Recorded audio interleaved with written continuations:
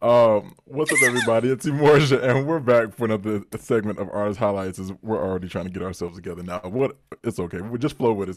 Kevin, tell these people who you are. Where you from, man? What's going on, E? Thank you so much for having me on the show. I am uber excited to be here to Yeah. talk to you guys. I'm Kevin Marshall. I'm an author and attorney, and I'm originally from Charlotte, North Carolina. Oh, an attorney too. Also, so Yeah, you actively practicing right now? I am actively practicing law right now. Pray for me. Okay. Listen, I get it. It's been Especially with all that happened yesterday. interesting. Somebody may need you. Listen, Yeah. it's been a lot going on. It's been a lot going on, but yes, but I do corporate law too. So I do Okay. like corporate transactional stuff. So I do a lot of contract drafting. I represent my client who is in gaming. I represent us in terms of intellectual property, contracts with different vendors. Yeah. So my job is kind of like ever changing every day, but my passion is definitely in writing. I love law, Okay. but I love that artistic expression that I get with writing. That's what's up, man. And so now, where'd you grow up? I grew up in Charlotte, North Carolina. Also, so all right. Now I live in Atlanta, Georgia. I've been living in Atlanta for almost 11 You're in years. Atlanta. Yeah, I ATL. should have known that. Okay. Well, we need y'all to ATL. wear y'all mask over there. How about that? ATL. Wait a minute. Wait. Hold on. I will not be. Let me take off.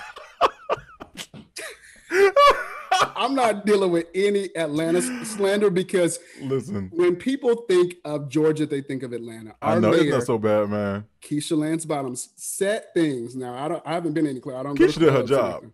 But uh, situations happen where Yeah, people override her I in know. law, and Unfortunately, so it is what it is. But shout out to Keisha. yeah. I'm trying to And be on listen, Keisha's cabinet I one day. like it. For the past like couple of years, Black folks been stepping up, man. Um, I'm talking about from like yesterday then to Stacey Abrams and to Keisha Lance Bottoms. It's like, yeah, and we still have more to go. But some people are still going to be upset about it, but it's okay because we're gonna keep the ball rolling anyhow. Listen, Um, I posted a picture on Instagram today and basically said we still gonna shine. Like no matter yeah, what the energy is in the country, I think us as Black people, as people of color, yeah, as minorities, whether that be Black, brown, women, I think we don't have next, we have now. Even in mm, terms of the upcoming administration with Joe Biden, I mean, there's so many opportunities for diversity in the cabinet. The people that he's nominated to be a part of his cabinet, yeah. I went on the his website today, his transition team website, and it's almost like a rainbow in terms of all of the people that you see. You I see haven't even seen that women, yet. you see brown people, um, all of these people that are going to be in these powerful positions, and Yeah, I think that really represents what America is today in terms of us having our own set of goals or values, but us keeping that American dream, and yeah, that if we work hard and we're good people, that good things will happen to us and we'll all have that opportunity at success. So I'm yeah, excited about this new administration. yeah. I mean, if anything, I mean, there's excitement, but there's also hope. So let's just sort of talk about your book for a second. So, what made you write this book, man?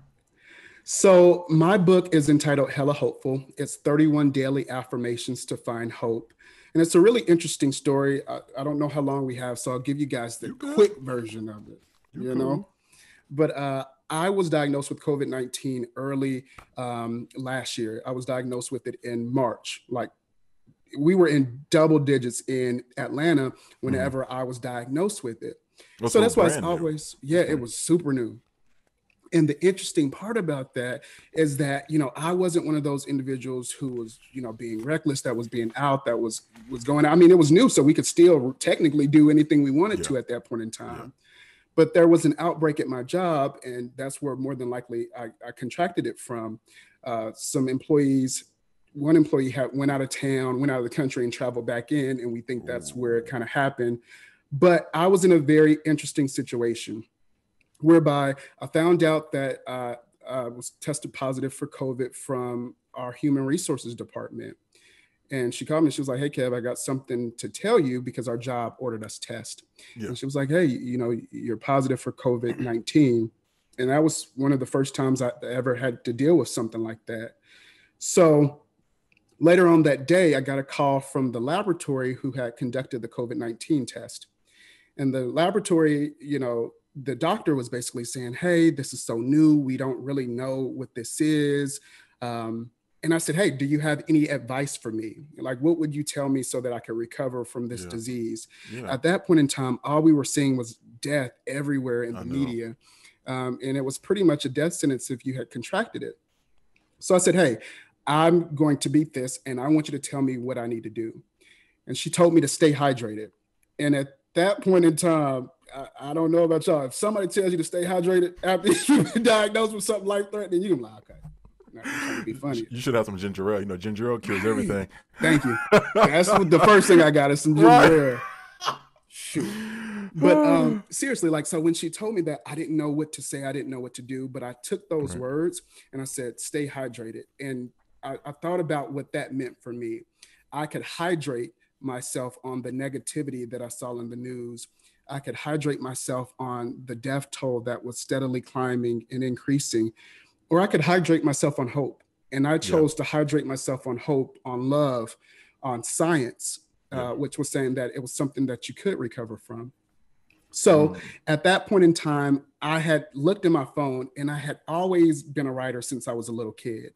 Okay. But at that specific moment, I looked at my phone at all of the affirmations that I wrote to myself because I used to write affirmations, just throughout the day about strength, about love, about hope. Yeah. And in that moment, I felt like God was telling me to put all of these things together and compile it into a book. And whenever I got that idea to do it, I was like, well, God, I'm worried about myself right now. Yeah. Yeah. I don't Certainly. this I'm not I can't write a book. I need to be in the house. I need to be resting. I need to be asleep. And God was like, well, I think that I want you to publish this book at this specific point in time. And at that point in time, I didn't know how long I was going to be here. I didn't know what the Yeah. outcome of Yeah. that would be. So I got started and I just put all of those affirmations together and it came out to Hella Hopeful, which Okay. is, And you started this during the COVID. So you started this in March, I did. and you pumped out some work in just a couple of months, man. But you know what's so funny? I had a lot of this stuff already done. That's why I said Okay. I think it was just the right time to do it because it was a Yeah. lot of the text that I had written to myself that I Mm. never knew that I was going to share. And I think, not to get too preachy, I'm not a preacher, but You're good. just to sometimes you'll be in a situation where you already have something prepared and you won't know what it's I was for just or what's about to going say to that. do.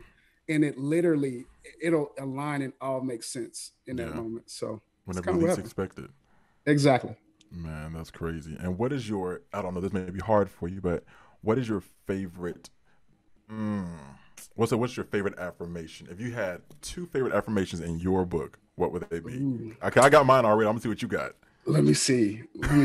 So my first one, I have a couple of them, honestly, but my Okay. first one is hope and love, which is the first affirmation. Yeah. And I made it the first affirmation for a reason. Like it, I think sometimes we as people struggle with self acceptance and self love. Certainly. So I wanted that to be the start of the book because no matter who you are, where you come from, God loves you. And I wanted that to be the central theme throughout the book. And I wanted Yeah. to start off the book with love. Yeah. So the first affirmation, which is the first chapter, is hope and love. So I think it's a determinative way to start the book by Yeah. professing that you love yourself at the start of the journey through Hella Hopeful. Okay. And my second one would be hope and location. I love hope and location Ah, yes. because it's saying that in the next season that we're about to go into, we're not going to have to try to do anything. Like blessings are going to find us. Obviously we have to work it out. We have to do our work for it, but Yeah. opportunities are just going to come to us wherever we are. So hope and Very love and cool. hope and location. I love it, man. See, mine. So around the time whenever I got this, of course, was during the early parts of COVID. I had just finished the song "He'll Be With You," and at the end of the song, I tagged in "Never Alone," the hymn. And so when I was reading this one day, on actually page 17, day 12, it says, "I rest easy, knowing that God is always by my side and that I am never alone." I was like, ah. I said, okay, I said, perfect. That one right there. And then I got another one. Actually, I highlighted quite a bit. I'm a big highlighter. So I'm going to just sort of go, just pick. Oh, I will spread love and light throughout the day, remembering that there is always a reason to smile. I love Another, hope and yeah, smile too. like the other one is hope and boundaries. That's another one because I'm like, listen, I must set realistic boundaries and expectations for my relationship because sometimes people don't understand that boundaries actually saves relationships just as much as they can hurt them as well. Right. So yeah, saying no and just putting up borders and keeping your peace space really does a lot. And people, hopefully, I'll say this: with COVID, we've understood that the 6 feet boundary is certainly something that keeps us safe. But even within our personal life, I still think that 6 feet or 6 inches, whatever you want to call it, is still necessary as well too. I agree with you so much. Yeah. And when I was writing Hope and Boundaries, one of the reasons why all of the chapters start with hope is because I think hope is kind of a measuring stick. Yeah. Like we look at situations and say, I hope to get here or hope to get Mm-hmm. there. Well, Yeah. me, for my relationships, whether that be, romantic relationships or friendships, my relationship, my hope is to get to the point where I set these firm boundaries as to what I deserve, what my friends deserve, and what I'm going to give them. Yeah. And in order to do that, I think there needs to be clear expectations in terms of boundaries as well, Yeah. because that can help all of us make sure that we have healthy, happy relationships. So Yeah. I love what you said about that, about Yeah, boundaries. man. Oh, certainly. And like, who are some of your mentors? Like, what kind of books you read? So I read so many different books. It was really crazy because I found out the news, and I don't know when this is going to air, but yesterday, Eric Jerome Dickey passed away, which was a really huge Black author. And he Hmm. wrote, really dope books. I loved him as an author. I love poetry, and hopefully one day I'll publish a book of poetry because that's something that I've been working on for years as well in terms Okay. of compiling my ideas of poetry, and it's some really trippy stuff Okay. uh, that I want to publish. So Okay. yeah, so poetry. Obviously, Maya Angelou. I love her work as well. But Of currently, course. I've been reading a book on real estate, which is really good. I can't think of the name off the top of my head. And Outwitting the Devil is actually a really good book that I I've have just heard started. of that one actually. So good. Outwitting the Devil is amazing. It's an instant favorite. Okay. Okay. I'm gonna have to go check that one out. And so, of course, we have books and we also have music. So we're going to just sort of shift for a little bit as our last question. Like, who are some people that you listen to? Who's on your playlist? You know what? I am a super diverse person when it comes to music. I love all music. Uh, I love trap music.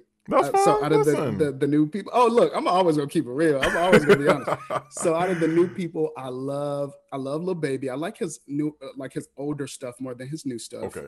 Okay. I I just got love into him. I love Lil Baby. But I live in Atlanta too, so I love all the like Atlanta artists. Yeah, you got y'all have your own little clique over there. Right. Just like But I, Florida, same way. Right. But I also love Kiki Wyatt. She's an amazing vocalist to Kiki, me. yo, Kiki is always. And then especially seeing what she's been doing with her car, like in the past, 3 to 4 years, whatever. She, her artistry is I can't compare to anybody else. She's her own thing. She's so Uh, dope. yeah, she She's crazy though, super but she dope. good. What's so funny? I think that Kiki Wyatt is misunderstood. I think she has a big heart. Oh And sure. Oh us, yeah. and you're a Leo too, right? Mm. I don't think she's a Leo, but I can understand like passion and Oh love certainly. and being misunderstood as a Leo. So I think Yeah. she's misunderstood, but I hope that, and she still has time, but I wish she would have used her talent um, to reach more people because I think I she feel has you. the voice and the gift to be able to do that. And she's very diverse with it as well too. Yeah. She can tap into the R&B world and with Kurt Carter, the gospel world is too. Mhm. And Um, I think she could be poppy as well. One of the albums that I'm listening to currently is Gabby Barrett. She's a country singer. I've never heard of her. Let me Yeah, write that she's down. new. She just released a country album. It's her first album. It's entitled Gold Mine. I've had that on replay Okay. lately as well. So I love country. I love R&B, rap, trap. Yeah. I try to appreciate the art and everything. Okay. Hey, of course. Listen, man. Black people, we got so many sides to us as it comes to music. Like there is no one version of us, man.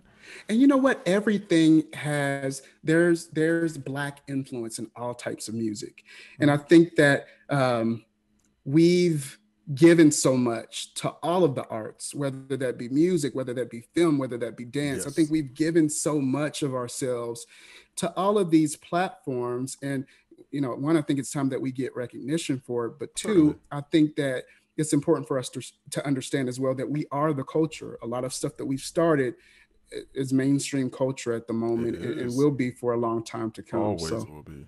Listen, man, please. Cultural appropriation is real, just as much as cultural appreciation is real. But people just have to understand and recognize the difference between the two. Uh, see, he's trying to get me in trouble. Y'all hear but this? that's another episode we're doing later. So, Let me ask you this. I don't know if I can ask you questions, what's but I up? want to Yeah, know what you're hey, go listening to for it, as man. well. What am I listening to? All right, so I recently I was at the gym and I heard this one song by a group called starts with the S. Oh gosh, the guy who was a part of Arrested Development started a group. I think it's called Speech, Okay. if I'm not mistaken. So I listen to them, and of course, my Lauryn Hill, still my DOS effects. Listen to NWA, and this is like my workout stuff.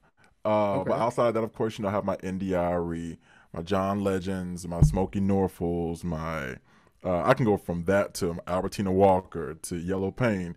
So I'm all over the place, man, because I know me, when I hear a song, I'll get stuck on it, and sometimes I don't always branch off to other things. So I got to take like a hard turn in order to get there. So as I'm in the gym, that's my place to experiment, because otherwise, I'm going to listen to Kirk Franklin all day, and I'm like, nah, there's much more out there besides that.